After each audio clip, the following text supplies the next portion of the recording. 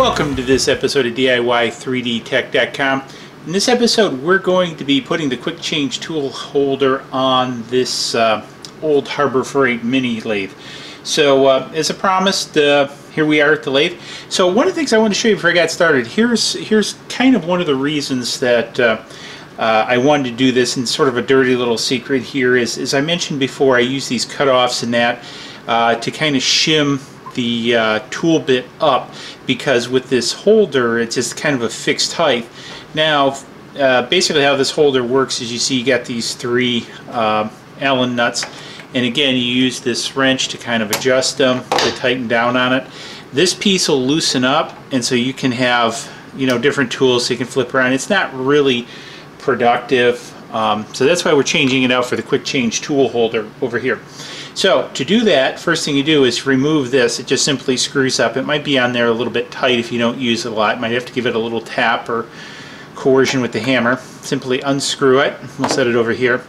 This lifts off, and then what you'll see is there's some dedents down there, and there's a little spring-loaded mechanism here. Not a big deal, so I'm just going to set this off to the side.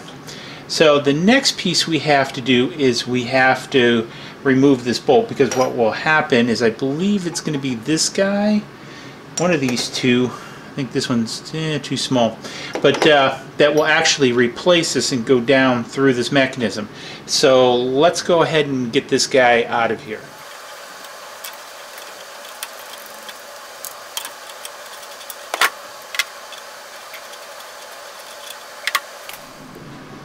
Okay, so as you saw, basically I took just a set of channel locks, gripped the base of this, and spun it out. So it wasn't that hard. It was in there, but not that bad. What I've also done is I put some anti-seize compound on this bolt, which will be our bolt, and then I also removed the dedent. It just pops out. It's sort of spring-loaded. I'm just going to take a paper towel, kind of clean this surface off a little bit. It's not bad, but just want to clean that up a little bit. And then what we're going to do is we'll take this, and it just sits right on top of here. We take the cam mechanism and push it in here. Make sure it turns, because what we want to do is push the pistons out so it seats all the way down.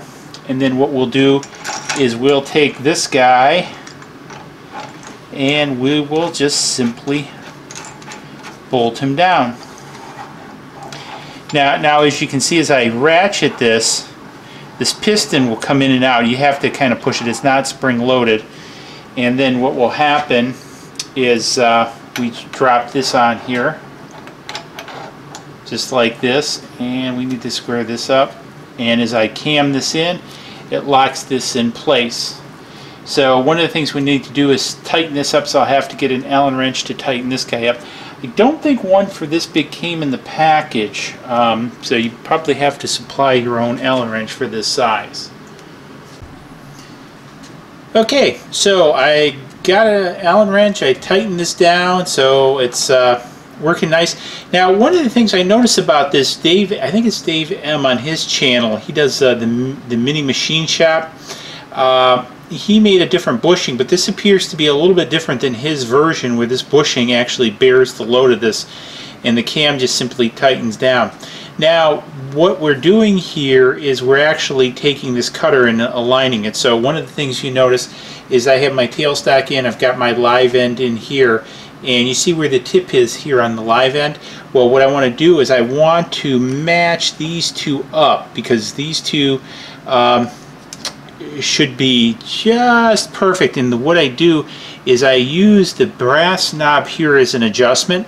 Now make sure it's not catching on the piston in here, and also keep in mind when you tighten it, it might move rock a little bit, so you might have to do a couple iterations, but for general purposes this looks good. So now what I'm going to do is I'm simply going to hold my brass nut, and I'm going to just lock it in with this wrench, this piece on the top. And now when I lock this in with the piston, I got to tighten this up, but when I lock this in with the piston, now I'm good to go.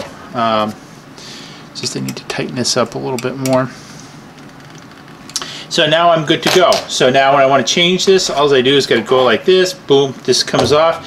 and I can put my new one on here, and I'm ready to go start cutting material. So again, I'm really happy so far with this. As you can see up in the corner, I've done some cutting with it, so works really good.